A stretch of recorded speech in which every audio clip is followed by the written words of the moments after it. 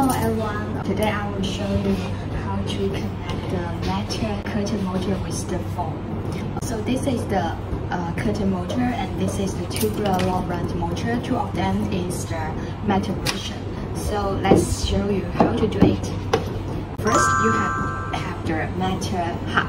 You can purchase from like Apple, Google, Amazon, yes. And so this is the metal tubular motor. So before you connect the metal with the foam, you have to set the limit. So this is the remote control.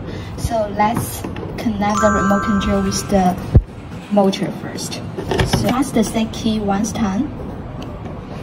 Yes, and up. Yeah, motors. And it connects the system. Yes. Okay. So now we have to set the limit. Okay, it already connect the remote with the motor. So let's do the set the limit. First, run the motor to the up limit where you want to set. So stop. Once and up, so it cannot up anymore. And let's go down. Yeah. Let's see if we want to set this position as the down limit. Then we stop and then set the down limit. One set key and down. Okay, so it cannot down anymore and then up. It stop. Now we already set the limit successfully. Let's connect the motor with the phone now. Next, you have to confirm the hub. The Wi-Fi connect the same Wi-Fi with your phone, and it have two port for hub.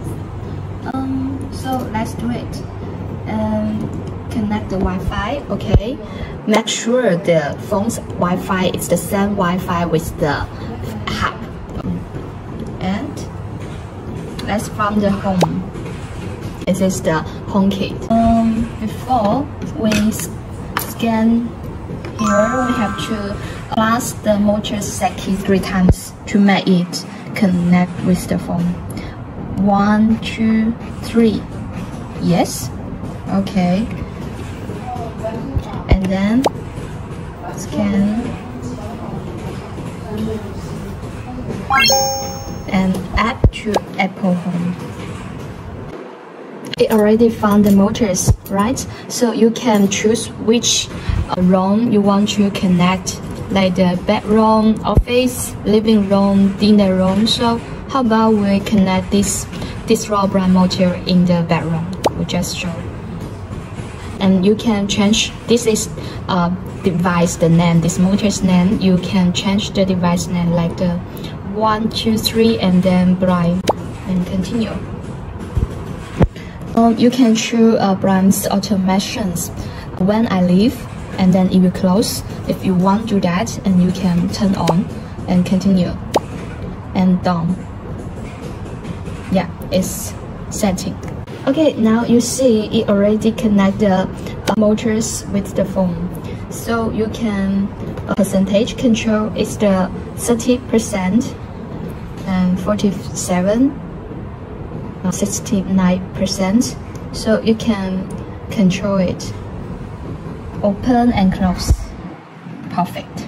Okay, so this is the curtain motor. So how to connect the curtain motor with the phone? Actually, it's the same with the tubular motor. You can just press the set key. This is the curtain motor set key. Press the set key 3 times. 1, 2, 3. Yes.